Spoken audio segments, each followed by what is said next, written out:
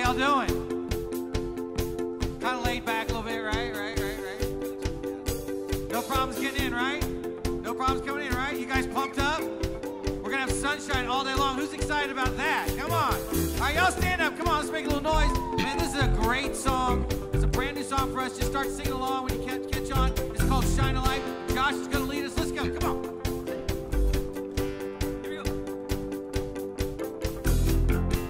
Waking up to another life, no more sorrow and no more night.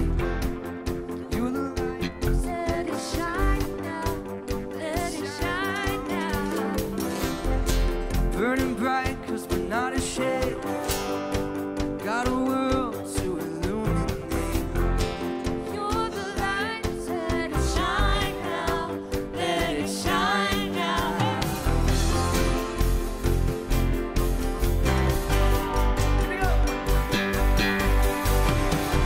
Nothing can stand against us. Our praise will break the darkness. We declare That's it.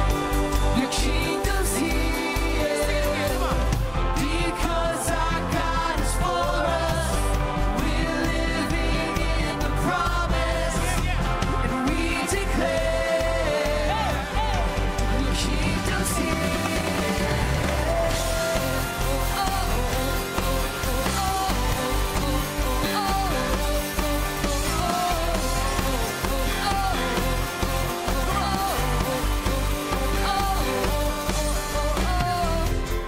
Shadows fade as you now arrive. Hope is here, no end in sight. You're the light, let it shine now, let it shine now. You're the light, let it shine now, let it shine now. Nothing can stand against us. Our praise will break the darkness. And we declare your kingdom's here. Because our God is for us. We're living in the promise. And we declare your kingdom's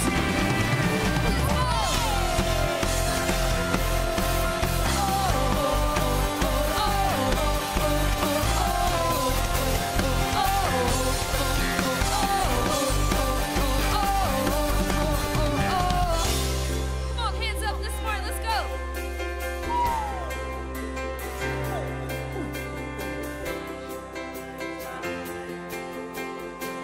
Shine a light, that's all it is. Sing it with shine a light, shine a light. Shine a light, shine a light. You sound good this morning. Come on.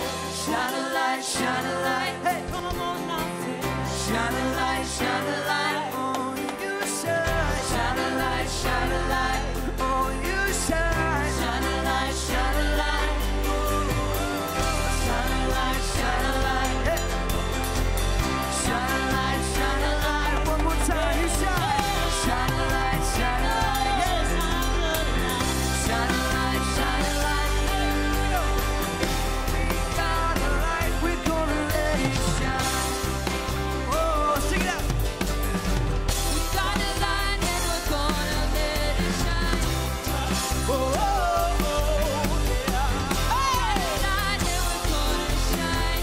Jesus, let your name be glorified. We got a light and we're gonna shine. Jesus, let your name be glorified.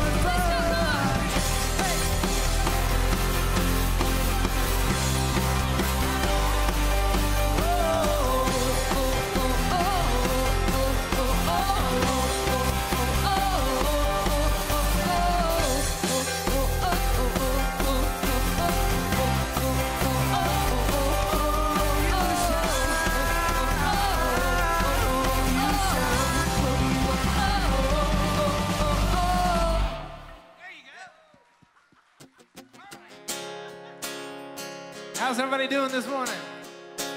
Most of you look pretty dry, so that's good. Well, we're excited that you're here this morning.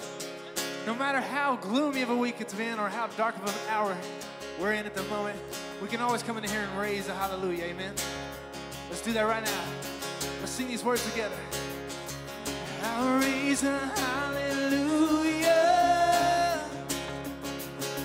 in the presence of my enemies. I'll raise a hallelujah. Come on.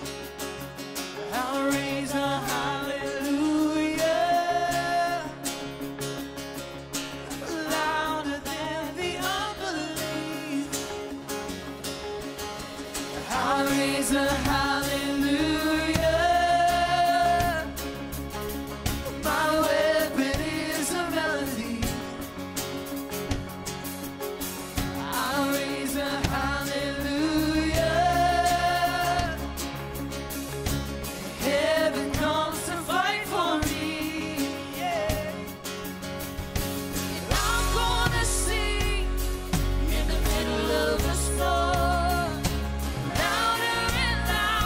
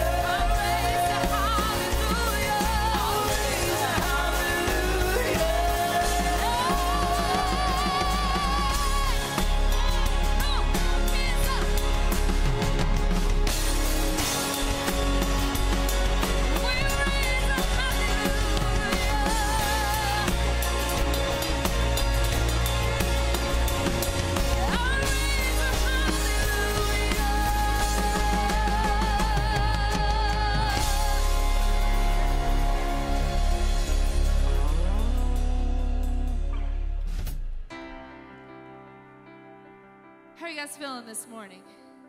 You good? Well, you made it here. That's all that matters. And the sun is out. Yeah. What? So I am very grateful that you guys decided to even be here when you could be out there enjoying the sunshine. But you know what? We're going to have a great time in here. We're going to celebrate together. We got Mark Beebe in the house this morning. What? Let's pray real quick.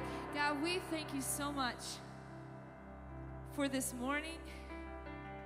We thank you so much for another day just to have breath in our lungs. And oh my goodness, the sunshine. God, we thank you so much for just another day to try at life again. Whether or not yesterday was awful, maybe the day before that was even worse. God, you gave us another chance just to show love and to show grace to others around us, just like you show us every day.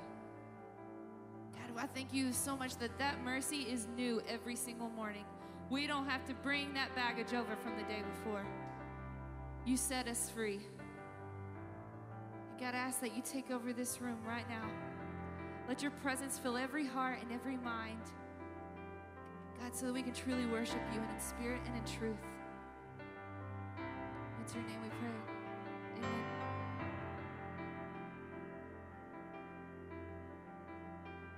When you speak, darkness has to bow. Confusion has its final hour. When you speak, mountains rise and fall. It tears down every wall around me. When you speak, you breathe upon the dust. You come alive in us. When you speak, you silence every fear. We feel your spirit here around us.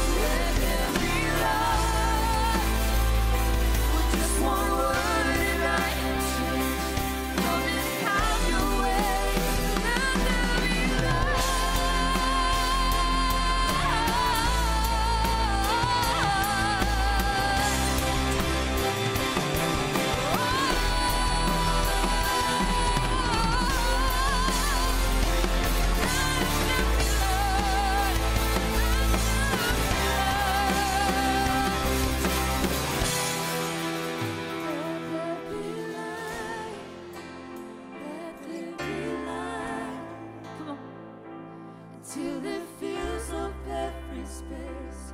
Come and have your way. Let there be light. Let there be light. With just one word and I am changed. Come and have your way.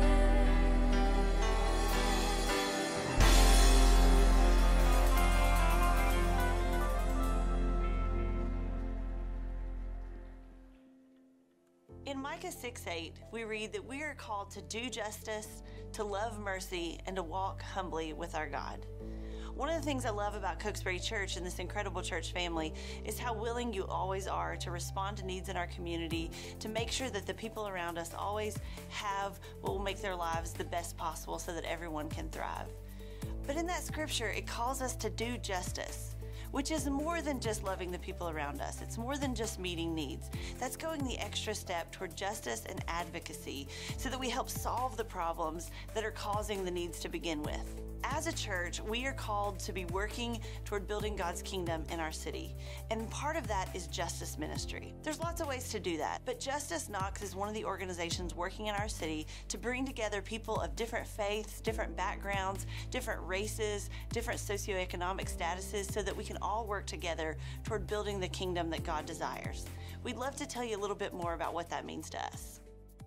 The thing that sort of struck our heart was that our son has had some struggles in school. We are able to give our kids what they need above and beyond to make those struggles not hurt so bad. And what if we weren't in this situation? What if we couldn't afford to have outside help? What if I was a single mom trying to raise 2 kids and couldn't give my son what he needed, and therefore he behaved differently at school, and we had been affected by some of the same things and had been given the grace and the opportunity that it was our opportunity to help others. Part of the strategy for a justice ministry is to involve more and more people to demonstrate to community leaders that God's people are willing to come together to get behind a cause that we believe God is behind, and that is helping the least and the last and the lost. You know, there's real satisfaction in working together and getting beyond the messiness and understanding an issue and finding a place where we can actually make some progress. We live in a complicated world with a lot of complicated problems, and there's no one way to solve the issues that our community is facing. But I do know that if we work together as a church and we work with people from all over our city, we can work toward God's vision for a community where all people can thrive and live together, pursuing God's love for our town. We would love for you to learn more about Justice Knox with us.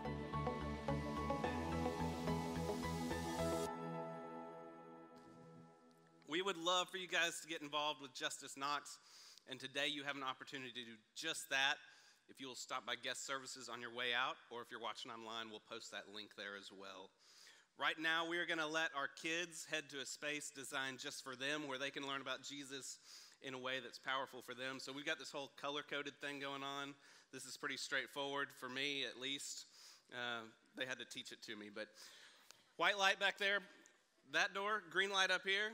That gets your 3rd and 4th graders, your K through 2. It's really, really great. We're going to continue to worship this morning as we give back to God just a portion of what He has given us this week.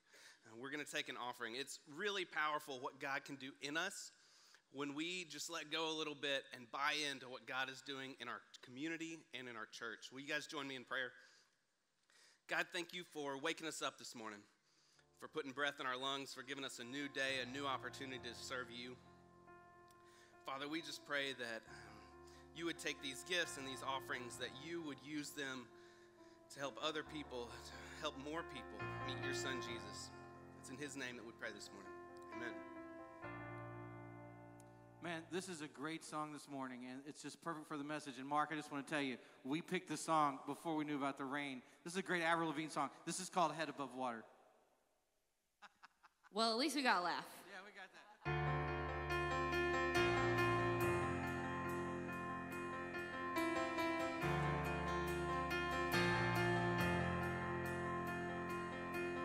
Gotta keep the calm before the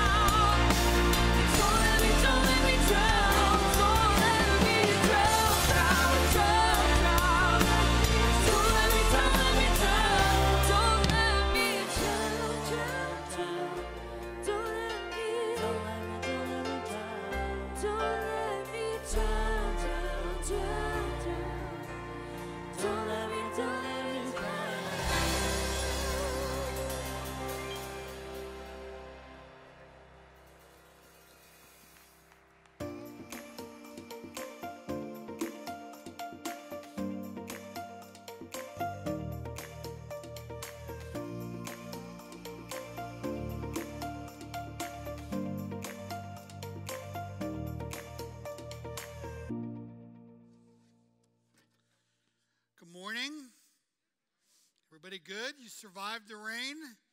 I guess that's what we call that, right? So it's good to have you this morning. I'm really glad that you're here. If this is your first time here, thanks for coming. Hope you'll come back. And if you have questions about what God is doing here at Cokesbury, feel free to ask them. We'll have people out at guest services right out this way, and we'd love to talk to you about that and answer any questions that you might have. We also want to welcome people that are joining us online. Say hello to these guys. Hello to these guys, if you would. So Thursday, I was trying to put this thing right up here. You know how it makes me feel like one of those runways when you go to a concert and they walk right out in the middle of you. But then I was told if you step out this far with it, the lights make you look like you're in the dark. So for some of you guys, that's a good thing. So I guess I'll move it back here. But it's in protest, amen. So maybe we'll figure out what to do with that. But I'm just glad that we had the last series here on Unchained that we had. I thought it was an important series for a lot of people that were a part of those weeks. And if you haven't seen that series, really want to ask you to think about going back and watching those weeks. I know that they're going to be helpful to you, and we're going to kind of continue with some of that conversation today in what we're going to do with this new series. It's 2 weeks on John 1, 2, and 3, 1 John, 2 John, 3 John, and Anna's going to pick it up next week, and you're going to see the connections that we're going to get into this morning with what we were talking about with the Unchained series and what we're talking about today. So these letters, periodically we teach one of the letters that are in the second half of the Bible in the New Testament. Letters were written to churches that had developed to a point that they started to have challenges. Paul writes a lot of letters to a lot of churches, but not all of them. But they're written to local churches. So you can imagine someone writing a letter to Cokesbury saying, this is the stuff I want you to deal with. I'm going to talk about these John letters here in a second, but that's what they are, and that's what we're going to get into today. Let's pray together. Sweet Jesus, we want to pray today that you come on in and get into areas of our life where we probably think today, God, that you don't have any business.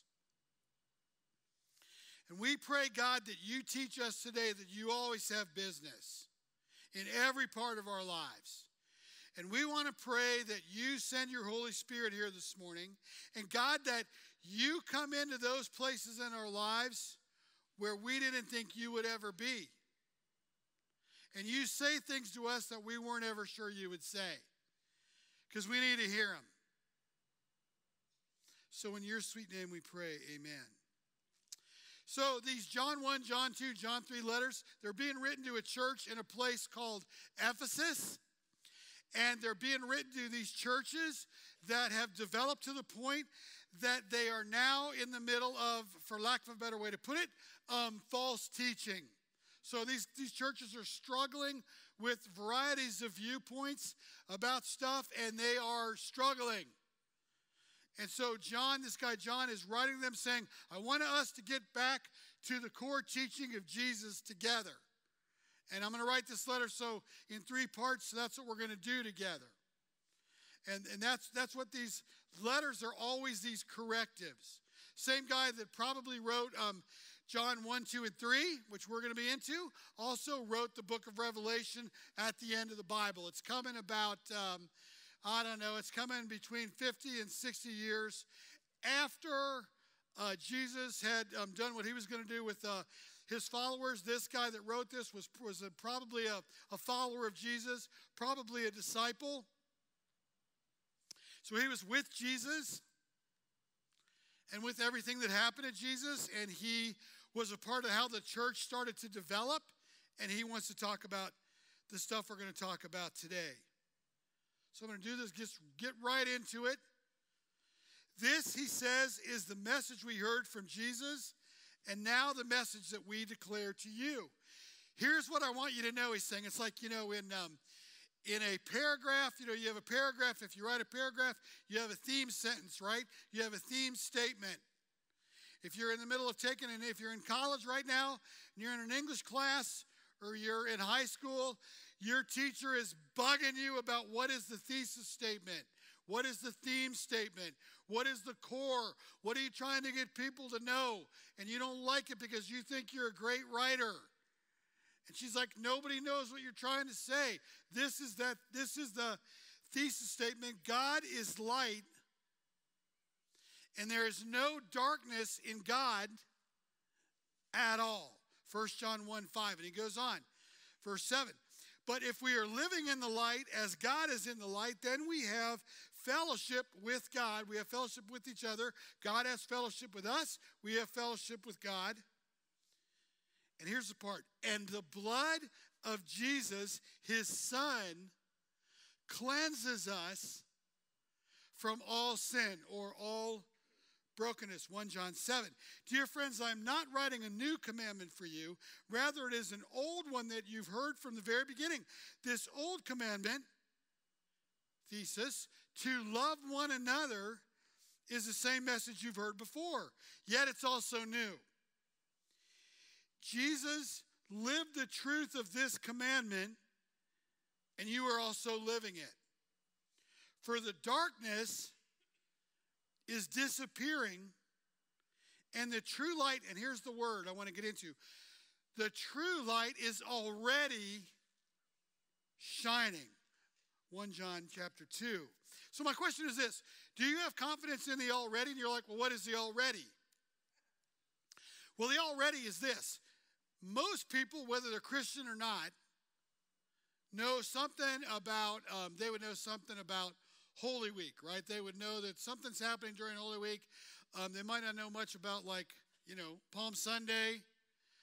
If you're a Lutheran, of course, you know all about all this hotshot stuff, but, they might not know a lot about that, but people definitely know about Good Friday. At least, maybe if you're not even a Christian, at least I get half a day off. That's good. But there you are, and you know something about Good Friday. On Good Friday, there was something that happened with Jesus. Jesus died on a cross, or that's what Christians say. That's what they believe, right? And something important happened on Good Friday.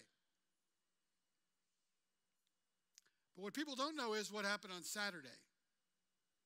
And here's what happened on Saturday. And this is why the darkness has already been overcome. This is why my question is, do you have confidence? Are you living in the already? Because on Saturday, here's what happened.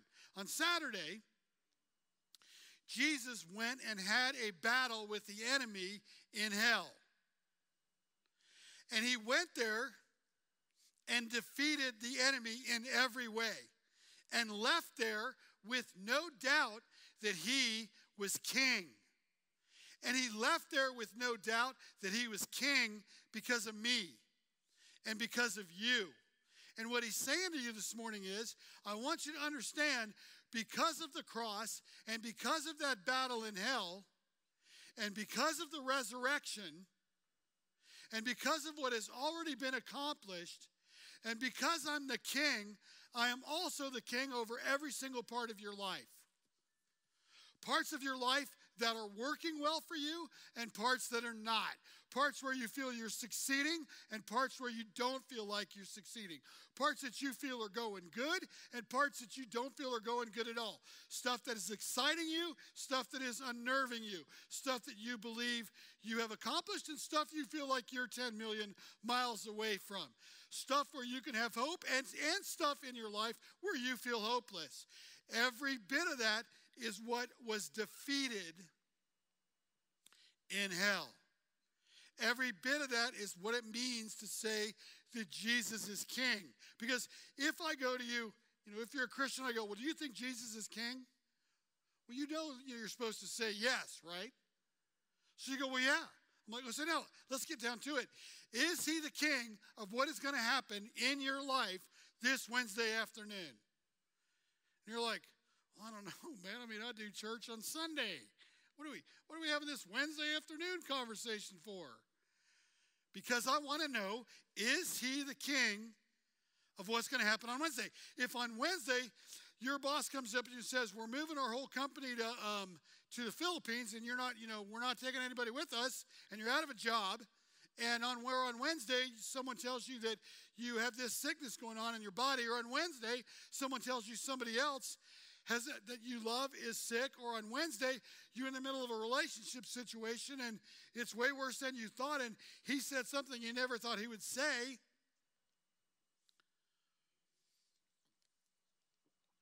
Is Jesus king? Do you have confidence in the already, in what Jesus has already done for you? Because if it is true that he became which is what this keeps most people away from God, if we do not believe that God only wants good for us, that God loves us unconditionally, only seeks the best for us, would never hurt us, would never attempt to harm us, and despite what the circumstance is that we're in the middle of looking at, we need to realize that God would only want the best for us. Amen? If that isn't something that you can get with, then you're going to have a problem with this already being this powerful and having confidence in what Jesus has already done for you. It's a completely different way, right, of approaching life. Because I start off today and I go, man, I don't know what's going to happen to me today. Could be really good. Could be really not good. But at the end of the day, I know that Jesus, the King, my King, has already defeated what I think temporarily may be defeating me. Do you follow that? It's important. And what is happening in this church is that viewpoint of the gospel is being challenged. And we're going to get into that. He says, so we're lying. Here's the opposite now. So we're lying if we say that we have fellowship with God, but go on living in spiritual darkness. We are not practicing the truth, 1 John 1:7. If anyone claims I am living in the light but hates a fellow believer, and he's picking this experience of hate, and I'll tell you why in a minute, hates a fellow believer, who hates a fellow believer is still living and walking in darkness.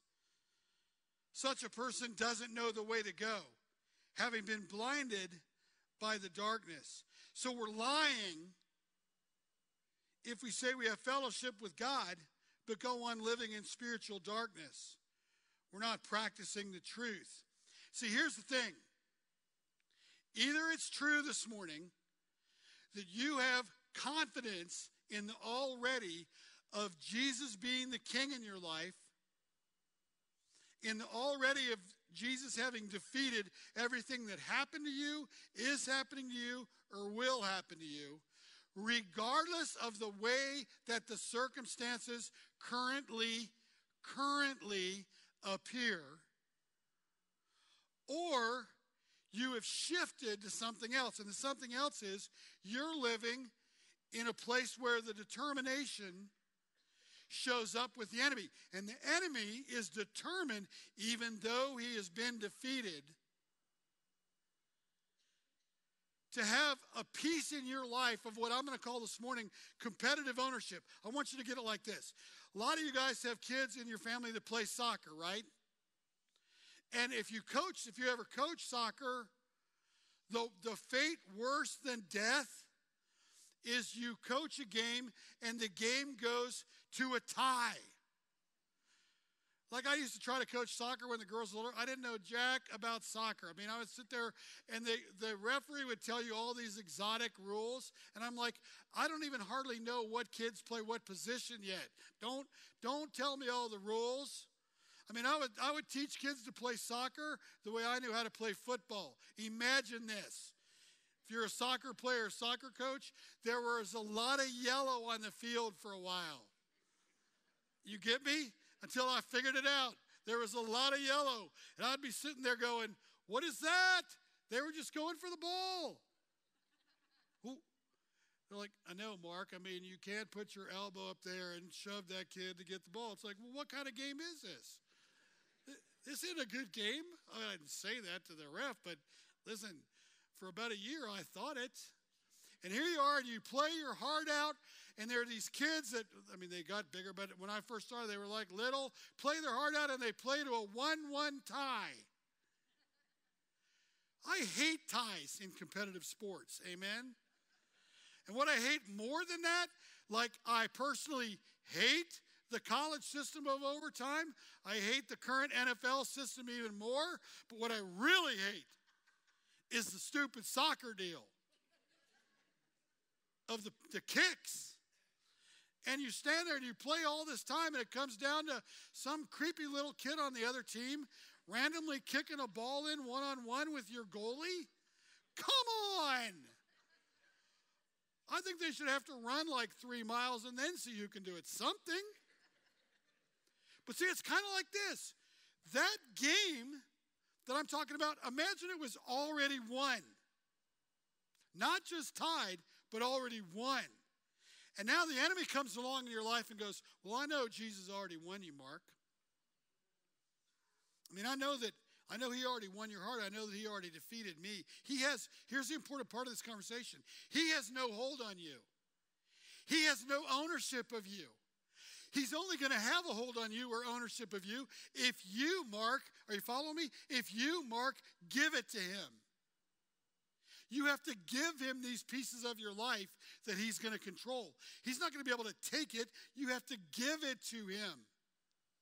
Because this game's already over. But the enemy goes, oh no, I don't want the game to be over. I mean, I see the score, but it doesn't count. We're going to have penalty kicks. Or we're going to have overtime kicks. The enemy's belief is that even though he was fully defeated by Jesus in hell on that Saturday, it doesn't matter. He's going to continue to try to take and compete for ownership in your life. And the way he's going to do it is introduce darkness. What's darkness? Well, there are a lot of ways to look at it.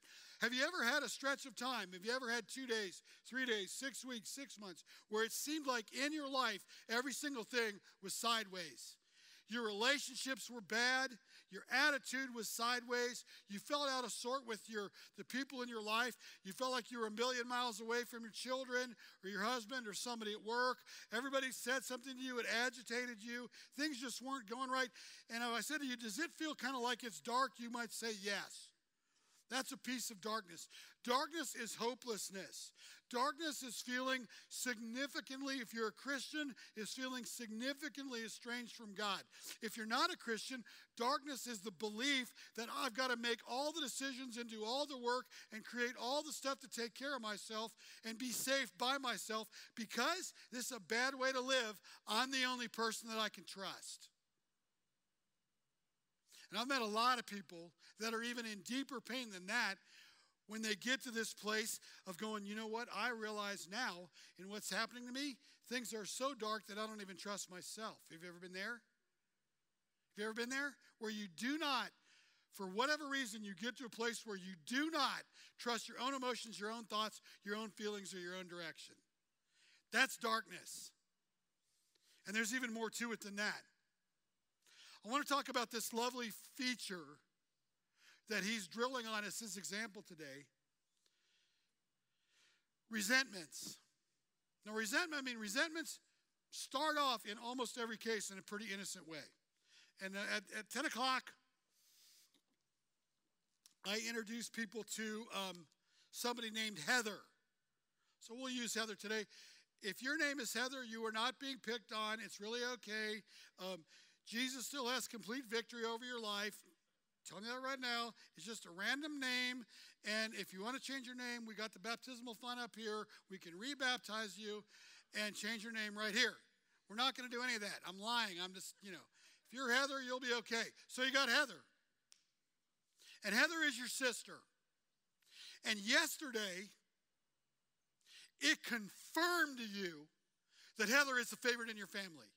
Because once again, Heather got to pick what movie your family went to. And you thought the movie was a horrible movie, a wretched movie. You didn't ever want to go to that movie. It was the worst movie there could possibly be. You had to go with your family because Heather picked the movie. And it seems like, as a matter of fact, every time your family goes out to eat, guess who picks where we're going to go? Heather. Guess who gets to open up her Christmas presents ahead of everybody else? Heather. Guess who got the biggest presents this year? Heather. Guess who Mom went out and bought the most clothes for? Heather. Heather is the favorite. You have this, right? I mean, you see it. You feel that way about somebody at work. You feel that way about somebody in your family. It might not be a sibling. You know, it could be a lot of people. You might go with your spouse and you go to your spouse's family event. And they think your spouse hung the moon, but they think you're just kind of slightly above average. And you endure 3 days of that. Resentments come from what seem to be innocent places. But we go with Heather, so that continues to build. And now, Heather starts to represent all the other people in your life that don't seem to be able to treat you well or seem to be able to get over on you. And it builds. And this thing about Heather, man, I think about her a lot. I think about the Heather factor a lot. And like, it's causing me a bunch of problems emotionally. It makes me feel uncared for. It makes me feel underappreciated, undernoticed, underaccepted, under a million things. But I keep it up with Heather. And now I am giving Heather rent in my head, a lot of free rent in my head. A lot. I'm giving her a lot of space in my head. Because Heather, I just cannot get enough of how much I resent her. Or whoever, right? Somewhere along the way, and we're not supposed to, John's the one that said it, but we're not really supposed to talk like this in church, right? But somewhere along the way, this idea comes into my head and sort of starts moving even into my heart, and it kind of goes like this, I'm never going to be able to win over Heather. Do you know what I wish? Maybe I'm just saying this to myself. I wish Heather was dead. I hate her. Like when you say you hate somebody, you're actually saying, I wish they were dead. And like the darkness he's talking about is darkness because where it takes you to when you go, I wish she was dead, which is what unresolved resentments do. Sooner or later, I'm telling you, they will take you there. And the person that's paying the price is you. Heather's like walking around, going to her next favorite movie, having sushi or whatever she's having, all the stuff you hate. She's having like, I don't know what she's having. All the stuff that she's having quinoa tonight, for God's sakes. That's Heather. She doesn't care what you think. And she's got all this space in your head. And if it's not a person, it's something in your life that you're resenting. And that resentment takes you to that hate. I wish they were dead. I wish this wouldn't happen. And now, what John is saying is, you are now, congratulations, you have now arrived at playing the role of God. And that's where the darkness is. Because you don't want to believe anymore that Jesus is the king over every space in your life, including your head, including what you've given up to Heather. You only want him in some space. And everything else, what John's saying is that's darkness. What are you going to do about it? What are you going to do about this experience of hate? What do you do to let light, into your darkness? Well, you realize, number one, that you're going to have assistance. The most dangerous talking that we do in our lives, I honestly believe this, isn't what we say to other people, it's what we say to ourselves. Self-talk is a killer. I wish everybody on the planet would realize self-talk will never be good for you. You got to check stuff out with other people. You got to check stuff out with people that have more experience than you do. People that you trust. Everybody's got to have one person in your life that you'll say anything to. It'd be nice if it was your spouse, because your marriage would really grow if you had that kind of intimacy where you were going to say anything, share anything, any level of fear or whatever. Any level of, quote, darkness, that'd be good, but maybe it's not your spouse, maybe it's your friend, but you need one. You need one person where you're going to do that. It's like I know a lot of people that are entrepreneurs. They develop very large companies, spend a lot of money, theirs or somebody else's. You know the one feature about entrepreneurs that is always true? They are more than willing to talk about their fear of failure. Isn't that true? They're more than willing to talk about, oh God, this could really go sideways. They have learned that they need assistance. It's kind of like going to church. I mean, like, people sit around and debate whether they should go to church today. It's like, man, I don't know, is it going to be good? I mean, who's doing this? Who's doing that? Here's my new thing. Let me show you. Here's what you got to do to decide if you should go to church. You ready? Get in your car every Sunday, drive to where there's 8 million of them, drive to where there's a Chick-fil-A. Now, if you drive to where there's a Chick-fil-A, that sucker's closed on Sunday. That is screaming at you. We think you should go to church. So, like, if you're debating whether you should go to church next Sunday, get your butt up, get in your car, drive to a Chick-fil-A. Closed. You're supposed to be at church. That's their point. That's why they close on Sunday. Like, everything about church isn't right. People always go, man, I just don't know. I don't know if church is a good thing for me. I mean, I don't know. I'm not sure that people at church, Mark, are genuine. I'm like, here, I'll stop that for you. They're not. They're more jacked up than you are, man. They're not. Well, I just don't know. I mean, those people, I don't know that they really live what they say. They don't. In the establishment of a beachhead of light. Here's another piece that's important. Do not love this world nor the things it offers for you. For when you love the world, you do not have the love of the Father in you. For the world offers only a craving for the physical pleasure, a craving for everything we see, and pride in our achievements and possessions. These are not from the Father, but they are from this world. And this world is fading away along with everything that people crave. But anyone who does what pleases God will live forever. Bringing the light in your life means focusing on stuff that is timeless. Like, first of all, if you went to the church, and maybe you've been there, if you went to the church in Jamaica, or you went to the church in the Caribbean somewhere, or you went to Africa or Asia, this conversation is probably making some of us uncomfortable about the enemy and darkness and another power in this world that competes with God and all that. Like, you're like, God, this really makes me uptight. I really wish he wouldn't talk about this. If you were in Africa or someplace like that, this would be a common conversation. They're fully aware of this. They're fully aware of this darkness, the danger of living in darkness. Talk about it all the time. Talk about the kingship of Jesus all the time. Fully alert, fully aware. And see, we're like, makes us uptight, fully aware of talking about what do I need to focus on that's going to be eternal and timeless. What is God trying to show me that I can do with my life that's going to lay out into other people? What's timeless? The question today takes me back all the way to the beginning. Do you believe? Do you have confidence in what Jesus has already done in your life? And are you living on that, or are you living on your circumstances? Which is it? Are you allowing darkness to do more than creep in, but to take over significant areas of your life because you're questioning the already of what Jesus has done? You're questioning his kingship with this relationship in your life. You're questioning it with your money. You're questioning it with your job, whatever. What in your life this morning needs to come to the light? I want to ask you to do it this way. We're going to sing our last song and finish up worship this morning, and I want to ask this question. God, will you light up blank in my life? What is in the blank?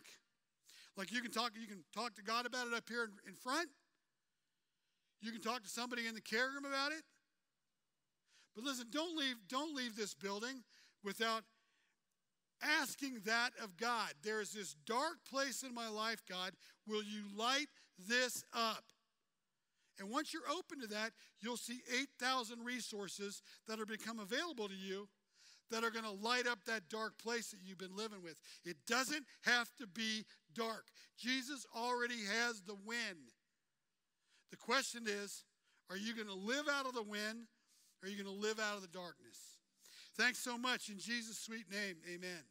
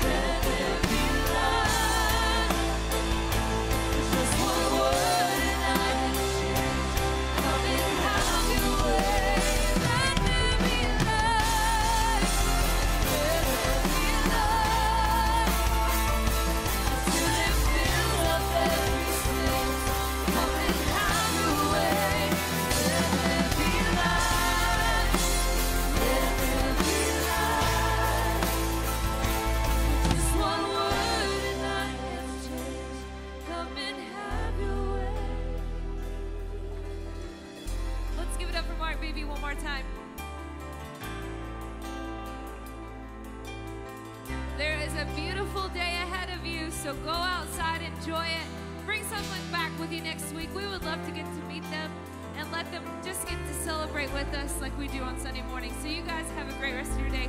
We'll see you later.